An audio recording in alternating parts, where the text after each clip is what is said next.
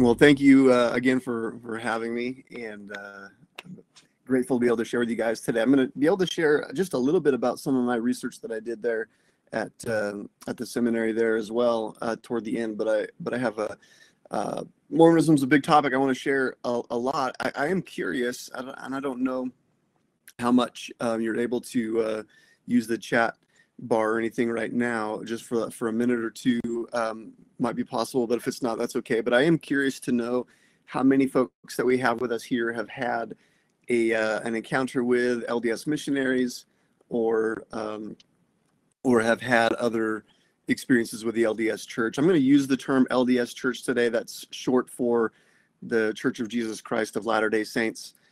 They prefer it as an institution that you use the whole title, but that gets a little bit belaborous, and so I'm just going to use LDS Church today. Another word for the people who are from the LDS Church, another word for them is Mormon. That's a historical term that many have used, and so I'll use that term a little bit as well. It means people who have had experiences with, or are adherents to what is taught in the Book of Mormon. So I see some of you have. Tommy, you've been a member. That's interesting, and some of you none, some of you a little. South Africa has, I was just looking at the statistics here, South Africa has 68,772 registered members of the LDS Church in South Africa, and they have, and you have 2 temples there, and that gives an indication you're the only country in Africa with 2 temples. There's not a lot of other countries that have 1, but you do have 2 there, which means you have a little bit of an influence, a little bit more of an LDS influence there than maybe you might have in other places in Africa. So, well, I hope then that this will be an introduction to Mormonism for some of you, and to others, hopefully, that have interactions with people that are LDS, or you have missionaries that come. Maybe this will give you some ideas of ways that you can steer the conversation to reach people that are in that group for Christ. So let me talk to you a little bit about what I want to do. I want to share with you just really briefly a little bit about my own story, and then I want to give you a 10,000-foot view of the LDS faith. So very, very small, or very high up, kind of broad idea of the LDS faith. I'm not going to go into detail on that today because we're not going to have time. But then I want to give you, because what I want to spend more of my time on is number 3, giving you a basic strategy for reaching LDS members. So if you have those missionary encounters, or you go and visit the Genealogical Resource Center at the temple there, that you're going to run into and have opportunities to talk to people. Some of you have had friends or other things as well. Well, this is hopefully gives you some ideas of where to go, or some things to do in those relationships to help point them to Christ. So just to give you a little bit, I grew up in California and was serving at a church in California, and wanted to do mission trips for our college students. So I was at a large church. I was the pastor that was over the age group of 18 to 25-year-olds, and I ended up taking our team on a mission trip to Utah. Now, Utah, I knew was the kind of the heart of where Mormonism is situated. So Mormons started in upstate New York with a man named Joseph Smith. He, after his death, Mormons, under the leadership of the next person in charge, they called him the prophet. His name was Brigham Young. Brigham Young led the Mormon people, really, with hand carts. So I mean, they just pulled all their belongings on a cart that they pulled 1,300 miles through pretty rugged terrain and made it to Salt Lake City. Some of them had wagons, but most of them were just pulling their things by hand. And so that's part of their history or their story. And when they came into Utah at the time, it was not part of the United States of America, 1847 or something like that. They ended up getting here. It was actually part of Mexico at the time, I believe. And they, but then the United States purchased the territories and all that kind of thing. But But when they got here, um, they planted, or they started here in Salt Lake, and so that's kind of where the epicenter of Mormonism has been for some time, ever since. So about 100, they were in 1830s, and um, so we moved. When we did a mission trip here, I was understanding that this would be where you'd find there'd be a lot of LDS people, but I also thought that there would also be a lot of Christians here, because it's a pretty, the United States of America is fairly Christianized. I imagined that there would be a lot of Christians here. And what we found was that many cities did not have a Christian church in them here, and were only influenced by the Mormon faith. And so because of that, really started to feel compelled and called to go and plant a church and be a source of salt and light in a city here in Utah that did not have any Christian witness in it. And so we planted a church in an area that is 85 to 90% Mormon here in Centerville, Utah, which is just a little bit north of Salt Lake City. And we've been at it here for about 10 years. So a lot of I've done a lot of research and thinking about the Church of Jesus Christ of Latter-day Saints. And I want to kind of give you first of all, just a really high level, broad view of what makes the LDS Church the church. And part of that is because there's a challenge that Christians have in sharing the gospel with Mormons. And here's the challenge. If you were to take LDS theology and put all the LDS theology in their bubble and all the Christian theology in theirs, there's this area of overlap. And if I were to ask you, or if we were to try to define what goes in the middle, like what is it that we share in common theologically with people of the LDS faith? Now, there are some practical things that we hold in common with LDS people. Like they do have a lot of the same kind of moral ideas of what's right and wrong and that kind of thing. So, but if we get away from just the practical things like that, if we were to talk about theologically, what do they believe that we also believe? What do we hold in common with them theologically? All that we can really say are that we share words, that we share the same words. But what those words mean to an LDS person is very different than what those same words mean to the average Christian or to Christian theology.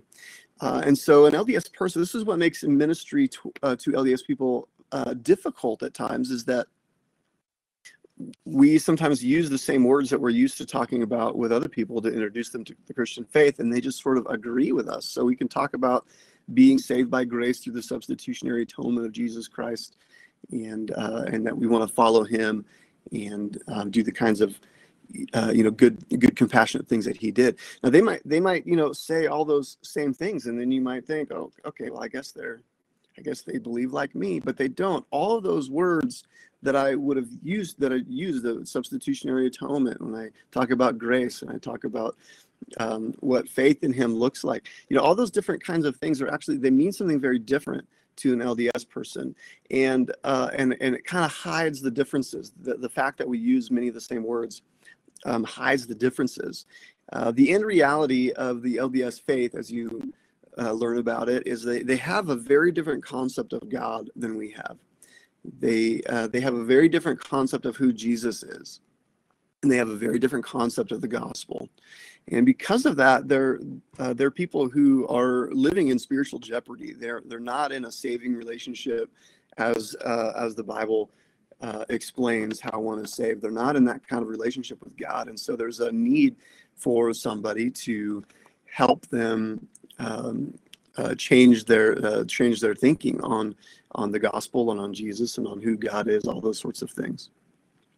So let me just give you a brief window into the LDS world by introducing you to what the LDS sources of authority are, but then the story of Mormonism, kind of the larger worldview story of Mormonism.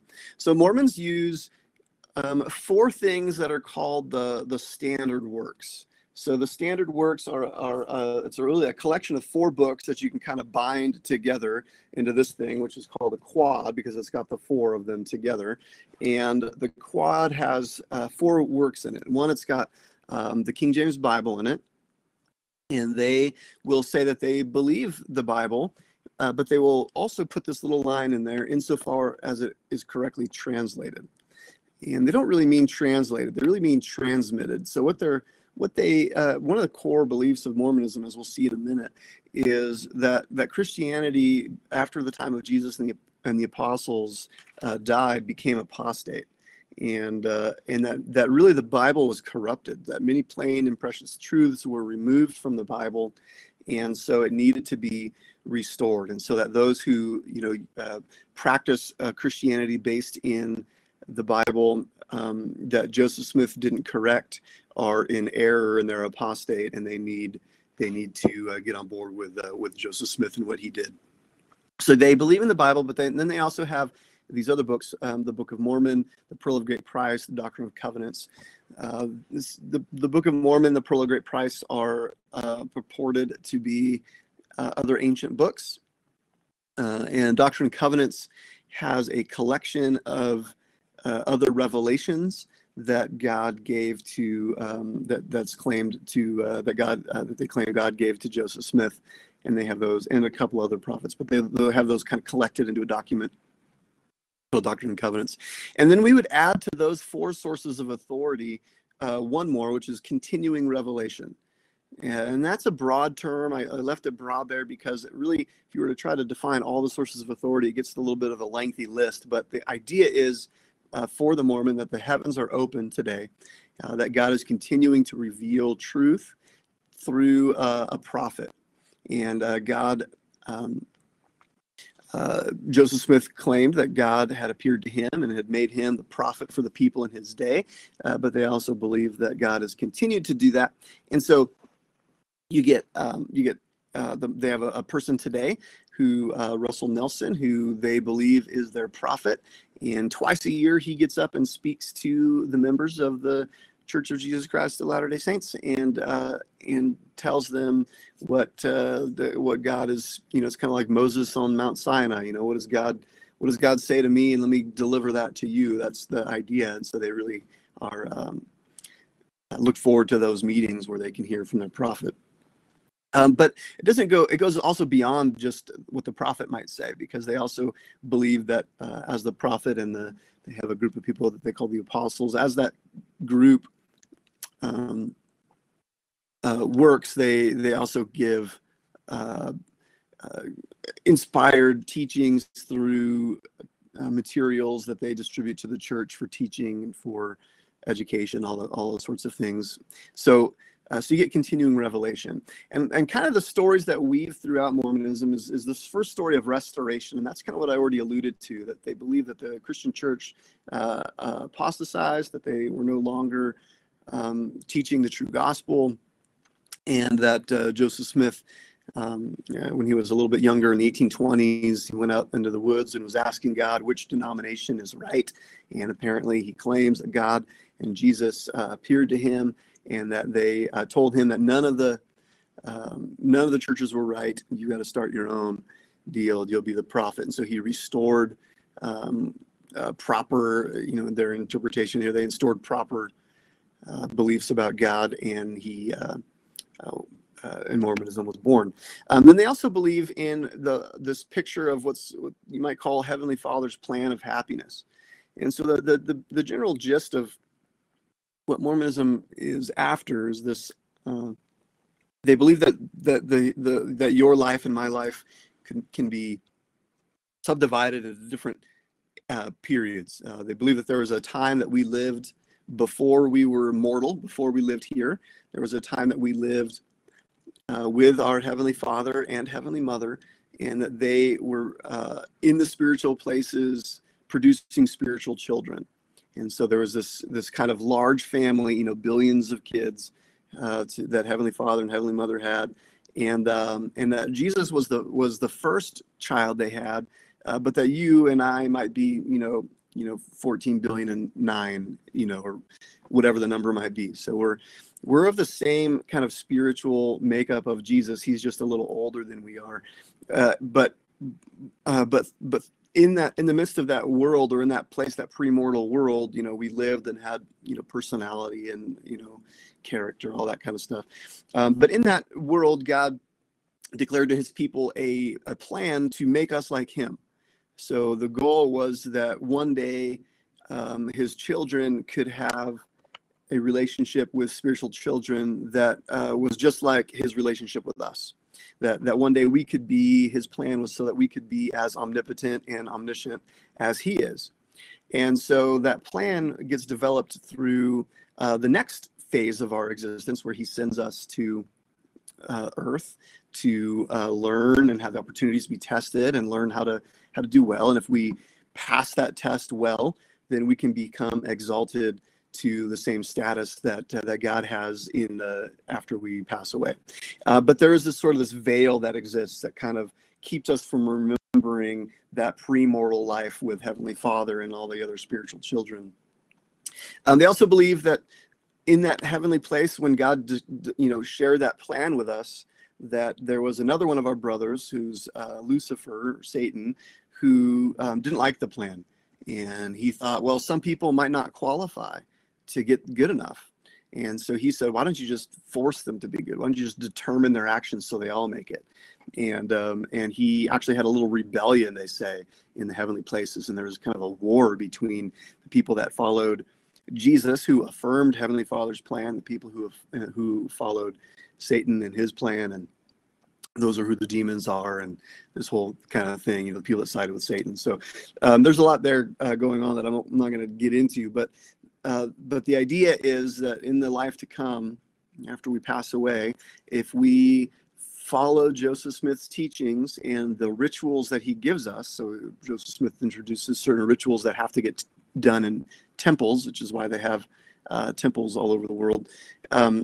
If you do some of those rituals and you do all the things that they say you have to do, you can qualify for an estate or a life in the heavenly places akin to God and his relationship with us. That we can have our own kind of world, and in that world we'll have spiritual children, and we'll be the God of that world. And the kind of implication of this is that what Joseph Smith revealed was that actually our God was not the first God. He was a God who has gone through this process himself. And he was once a spiritual child of some other heavenly being, and he qualified to be exalted, and he gained his exaltation, and we follow that example. Jesus follows that example. We follow that example. And so we can be like him. But it's kind of this unending, worlds without end, infinite kind of thing. So that's just to give you a nutshell version of what's going on. The gospel then for them is the good news that you can become like God. The good news that Christ has paved the way, and you can understand maybe Jesus's role. He does atone for our sins in a sense that if you think of your kind of work or your pathway to become exalted, sort of a staircase. Because of your sin, you messed up the staircase. You haven't made it so you can make it up. And so Jesus' atonement, or his death, his sacrificial death on the cross, and really there's a lot to their atonement. But through that, he's healed the staircase. So it's still up to you to kind of work your way up, but Jesus makes it possible for you to do that. So that gives you a quick overview or an idea of the two stories that kind of drive Mormonism, this idea of restoration and this idea of your possible or potential exaltation to become like God himself. So let me give you a quick basic strategy. So this is the basic strategy that I want to use when I have a relationship with a LDS person, and I want them to hear and understand the gospel, because this is part of the problem, is because they use the word gospel, because they follow Jesus and think the things that he said on the Sermon on the Mount are things that they pay attention to. They believe he turned water into wine and all the things in the Bible, right? So they believe all those things, and so they think that they're Christian just like us, and they have the same views. And so one of the important things for us to do in ministry toward Mormons is help them see that the Mormon member believes a different gospel. And so we'll talk about that just in a minute. And then the next piece is helping them see that because we have different gospels, one of us is in really big spiritual jeopardy. and Galatians 1:6-9 kind of helps with that. And then what I want to do, and hopefully I'll spend more time on this, but the next piece that we want to do is be able to give reasons, give defeaters for the truth claims of the LDS Church. So if you think of 2 Corinthians 10, there's that, we destroy strongholds. So these strongholds of thought that take people away, we want to be able to give defeaters why a person shouldn't believe their version. And then we also want to be able to give compelling evidence for belief in the gospel tradition the gospel of traditional Christianity. So we want to always be able to give a defense. So let me move through these briefly. And I can't remember what time do I need to wrap up? If someone could put that in the chat for me, that would help me so I don't go long. I don't want to belabor things. But while we go, let me tell you a few things here. The hardest thing for many people, is how do I get into having a spiritual conversation, even with an LDS person? And, maybe you have a friend who's LDS, or maybe you meet somebody who's LDS in the world, and you want to have a spiritual conversation. Some of the things that we talk about maybe make you feel emboldened, and you want to share with them. How do I start that? How do we get going? And I feel like there's a host of questions that maybe you can keep in mind. One of my favorites is this first question here, where when you learn that someone's LDS, you can ask them, what's the best part about being LDS? Very, very easy question. It helps you begin a spiritual conversation in a non-threatening way. You're just asking them their favorite thing about being Mormon, because this is the kind of question that if somebody asked me, hey, Loren, you're a Christian, what's the best part about being Christian? I would absolutely love that question. So I think this is it's a good, fair question to ask. One of their tenets is that as they qualify for that highest level, they'll have their family with them, and so many of them are very excited to tell you that their family can be together forever, and so they'll be excited to tell you about that. Oftentimes when you ask somebody that, they'll want to know, well, what's the best part about being what faith you are, and or you can just say, that's really interesting that you shared that with me. Can I share with you the best part about my faith? And that kind of gives you an entry into the gospel and a conversation. If they've served a mission, you can ask them if they served a mission. You can ask them where, and you can ask them if they've met any Christians and if they ever had a Christian explain to them the gospel. And some of them will say yes, some will say no. So if they say yes, you can ask them, well, what did they tell you? And if they say no, you say, well, may I, explain the gospel to you from a Christian perspective? And it just gives you a pretty easy way to begin those conversations and start talking to them about spiritual things that we want to talk about. The next piece is helping them see the difference between their gospel and the gospel of traditional Christianity. Romans 10, if you have a Bible and you want to look at this, you're welcome to do it. But in Romans 10, Paul begins this line of talking where he says, everyone who calls on the name of the Lord will be saved. So he's looking at Joel 2:32, but he's saying that refers to Jesus. So not only just calling him the Lord generally, but he's talking about the message of salvation in Christ. And he says, everyone who calls on the name of the Lord will be saved. But how will they call on him whom they have not believed? And how will they believe? And how are they to believe in him of whom they have not heard? And how are they to hear without somebody preaching? And how are they to preach unless they are sent? And he says, how beautiful the feet of those who bring the good news. And so we have this opportunity as we are sent by Christ to make disciples of all nations. The sending part has happened. Jesus has sent us, and now it's just a matter of us telling them. And the telling helps them. What I want to accomplish is that I want to help them actually hear the Christian gospel, because if they just believe that, a lot of Mormons have a perspective that they are to us kind of what the New Testament is to the Old Testament. So they think, well, we kind of complete, or the fullness of the Old Testament is in Christ, but they also would think that Mormonism is kind of the fullness of Christianity. It's sort of the next logical step. And so they would say, well, yeah, you guys still have the gospel. We just have more of it, And because of that, they might think that on the whole, we have the same sort of teachings or gospel at play. And so they can't really choose between Mormonism and not Mormonism if they think that the basic tenets of salvation are the same. They just have the full understanding of it. So what I want to help them see is that, no, we have very radically different, that the biblical picture of salvation and grace is radically different. And so I kind of want my go-to method for that is to walk through the covenant that God makes with Abraham. If you recall, I won't go into it in detail today, but if you recall, God makes the covenant with Abraham, makes promises to him, and then he has a covenant ceremony where he takes the animals and you cut an animal in half and you walk through the two halves of the body as a way to ratify the covenant.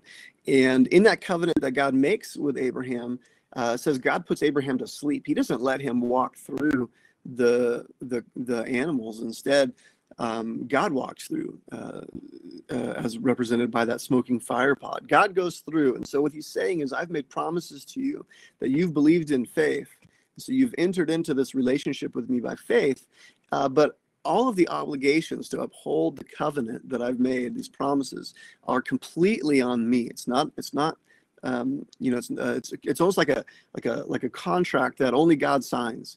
And so he says, all the obligations are mine. In the book of Romans, again, in Romans 4, the Apostle Paul says that when Abraham believed God and it was credited to him as righteousness, he says in 4:23, but the words "it was counted to him" were not written for his sake, but for ours also. It will be counted to us who believe in him who raised from the dead Jesus our Lord, who was delivered up for the trespasses and raised for our justification. So what Paul wants to do is say that the covenant there, that we have, the new covenant that Jesus enacts, is like that covenant, that we enter into that covenant by faith, but that he upholds us through his own righteousness in that covenant. And so we want them to just help see the difference there, because for them, for the Mormon, the gift of God is not a free gift. It's a gift. For them, grace is something. This doesn't make sense to a Christian, right? But they'll say grace has to be earned. And that makes no sense. You can't earn grace. It's not grace if it's a wage, right? But they kind of have this sense of all the different things that the Mormon church says they have to do in order to have God's grace be sufficient for them to be able to work their way into that highest level of exaltation. They have all kinds of things that are mandatory for them to do. And so we like to instead help them see the simplicity of the gospel. So Romans 6:23 kind of tells us again, the wages of sin is death, but the free gift of God is eternal life. The free gift. And there's some other verses I've got on the screen there that kind of help that. And so the whole point of this first bit is helping them see that we actually do have a different gospel, that we have this idea of the free gift that we receive by faith. They have a gospel or a thing that says all the things that they have to do to get it. And so one of the ways that you know that a person is hearing you as you say these things to them, one of the ways that they'll know that they're hearing you is they'll start objecting to things like, well, doesn't that just let you sin all you want, or something like that. And I always kind of know when they start getting there, this is exactly the kind of thing that Paul has to respond to as he preaches the gospel. And so that you're preaching the gospel like Paul when you get the same objections sometimes that he got.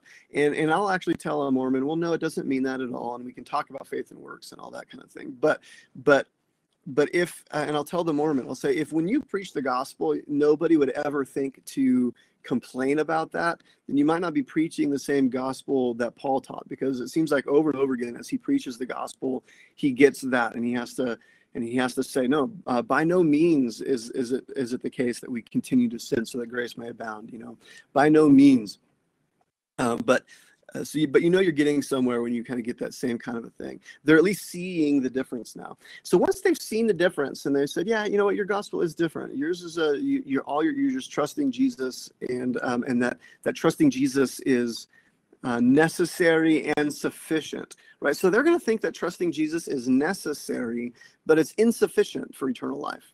And what they mean by eternal life is reaching that highest level in the heavenly places where you become exalted like God. Jesus is necessary for that because he repairs the staircase, but he's not enough. And whereas Christianity, we say, no, it's necessary and sufficient. That's what's required. And so once we see that, that's a pretty big difference, right? Then we can open up in Galatians and talk about one of us, according to this verse, is distorting the gospel. And he says, if that's true, he says, if anyone preaches a different gospel than the one he preached, he says, let them be accursed. As we've said before now, so I say again, if anyone is preaching to you a gospel contrary to the one you received, let him be accursed. And so I said, if we both have these different gospels, then one of us is in spiritual jeopardy. So how do we go about figuring out who needs to change here? And so Christians are then enabled to talk with the Mormon about the importance of figuring this out. And one of the ways that we can do that is through the one way is by maybe speaking with some of the false prophecies of Joseph Smith. So the book of Deuteronomy in both chapter 18 and 13 gives us clear guidelines for how to validate a prophet as one who speaks for God, and Joseph Smith fails those tests. And so I've just listed here three different prophets, or three different prophecies Joseph Smith gave that are verifiable in history and time that he missed it. So, some of the things that he said, you can't test, they're not time bound or clear if it happened or not. These are three that are very clear places where he made prophetic things that did not come to pass. First Nephi 13 is a really interesting one, because here he talks about the Bible being corrupted after the apostles and after Christ's ministry. And we can look at, in that time when he was speaking that, the Dead Sea Scrolls hadn't been discovered yet, but today we can look at the Dead Sea Scrolls and we see that in them the Old Testament has been preserved faithfully. Joseph Smith claimed to be able to fix the Bible, and so he claimed to go back and restore some of those plain and precious truths, and he added a lot of things to the Bible, like Genesis and other things. But the Dead Sea Scrolls shows us that no, actually what he added are corruptions, not corrections. So there's some false prophecies he gave. There's also problems with the Book of Mormon. One of those problems is that he claims that the ancient inhabitants of America were a group of people who migrated from Israel, so they should be Israelites, and yet their DNA in modern days has been shown to not be Semitic. They're Siberian travelers, that kind of thing. So the DNA of ancient inhabitants of Americas are not Hebrew as he claimed they would be. Those are defeaters. He also changed some revelations in his other scriptures from when he originally gave them. Some early Mormons left Mormonism as he changed his revelations to suit his own fancy. He also has another book called, one of the standard works called Book of Abraham, and he discovered some Egyptian texts, or some Egyptian texts were here in America on display, and some people bought them and had him interpret them. Nobody in America knew Egyptian. He claimed to be able to read it by the power of God. And what he said, it said, he actually produced the vignettes of what he was translating, and he put little numbers over some of the figures and the people, and he told everybody what they supposedly said. But Egyptology was not at a place where anyone could check him at the time, but now they can, and everything he said was wrong. It has nothing to do with what those pictures are actually about. And so we can check him on that. That's a defeater. If he's claiming to be a prophet and interpret these texts through the power of God, and yet he's wildly off in every capacity, that should be a defeater. Also, there's philosophical problems with Mormonism. So there's issues with the problem of evil in Mormonism. There's an infinite regress of their gods that's philosophically unsatisfying. What I did at the seminary there at SATS is the moral argument. I looked through just philosophically the moral argument for God's existence, and just showed how Mormonism is incompatible with the moral argument for God's existence. And I think you could do a very same thing for lots of natural theology. So most of the arguments that Christians would typically have for God's existence show not only that God exists, but also that the Mormon God doesn't.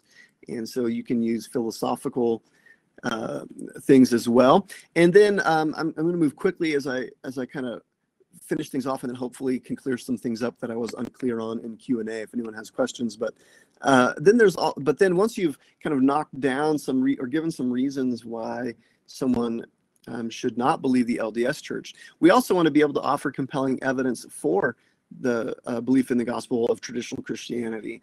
And 1 Peter 3:15 talks about always being willing to and able to give a defense or an apology for the gospel. And so we can talk about some reasons why I think that though faith in the Mormon gospel is not good and not a strong foundation, but Christianity it is. And one of those is, again, the reliability of the Old and New Testaments. So we can see that the gospel or the texts have been carefully preserved, and that's important for us. We can also look at archaeology, that the people, places, and events, many of them can be verified archaeologically. That's not the case with Mormonism. In none of their scriptures and the stories and the narratives that they tell have any bearing in the world archaeologically. We can also look at church history, and church history is rich, and we can see through the richness of church history that it's just not the case that the church apostatized after Jesus and the apostles. And there's lots of good evidence from natural theology that God exists, and so we can bring that to bear on them as well. So that's the gist of just a very brief overview of what I wanted to share, kind of a basic strategy of helping first clarify the gospel. You have that pivot moment where we talk about how one of us is in spiritual jeopardy because we're preaching a different gospel, and then give some reasons why you ought not believe in the Mormon version, but instead have good reasons to believe in Christianity. So that's the gist. And if anyone has any questions, I'd love to maybe respond to anything you might have.